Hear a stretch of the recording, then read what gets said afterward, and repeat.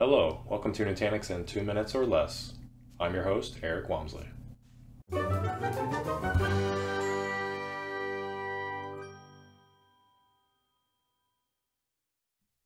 enable a storage reservation for a storage container, we need to go to our storage view.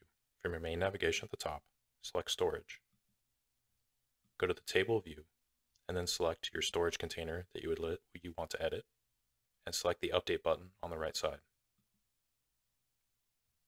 Select the Advanced Settings, and at the top, under Reserved Capacity, put the amount of storage you want to reserve explicitly for this storage container, and the size in gigabytes.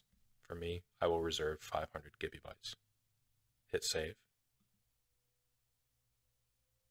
And immediately, space is reserved for this storage container explicitly.